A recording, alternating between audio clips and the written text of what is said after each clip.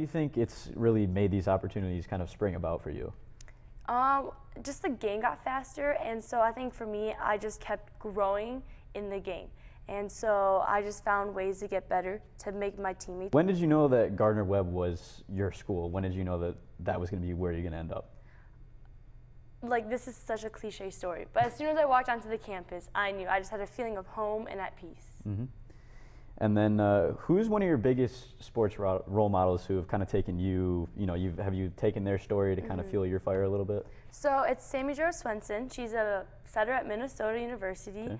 And the reason why I look up to her so much is because, like, she is a Christian athlete, and so she always puts God first, and she's always, like, I don't know how to explain it, like, always inspiring others to always put God first, and, like, she's taking her Christian life into her sports. Right. And then when you first started talking to colleges, what were your sort of feelings towards becoming a recruit? It was really stressful. Like, nobody understands this, like, the stressfulness that a recruiter or someone who's getting recruited goes through, because you're just constantly contacting them, but you get no feedback unless they really want you or they know you. So it's difficult, but I just keep looking at, like, the end of the tunnel kind of thing. So. And then what are some of the things that you've done to kind of take the pressure off of committing or even just talking to coaches?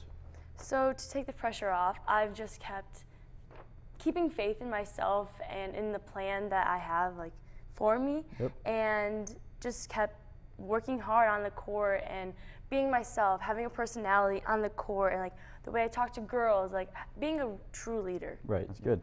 And then what's been your favorite part of the recruiting process so far? Oh, definitely the relationships I created. So, like, the coaches from other colleges that I've talked to before, I'm still in communication with them, and, like, they're like, oh, if you need help with anything, like, please let us know. And they're always text me, hey, good luck in your season. So just, like, the relationships I created from it. I'm sure that it's been a tough journey for you, but have you ever had any times just in your life as an athlete where you've wanted to quit and just kind of mail it in, really? Oh, yeah. I have tons, like. What's the next step for you after your college athletics time is over? So I've thought about that a lot, and, I'm going to college. I'm playing volleyball in college because, like, I'm trying to get an education. And so I really want to go into speech pathology.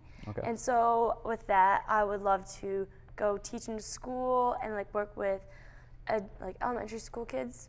And that's just awesome. Like, get a job and, a cliche story, start a family. And then what are some words that you like to say to your fellow classmates and teammates now that you made the decision to go to Gardner Webb University? To just love every moment. No matter if you're going through a good time or a hard time, just enjoy the moment.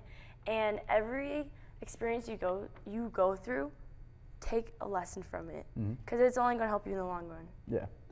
All right. Well, thank you, Sophia. I appreciate your time. Thank you for tuning in. We will hopefully see you with our next interview very soon. My name is Luke Holden from WSLE and beastnews.org, signing off.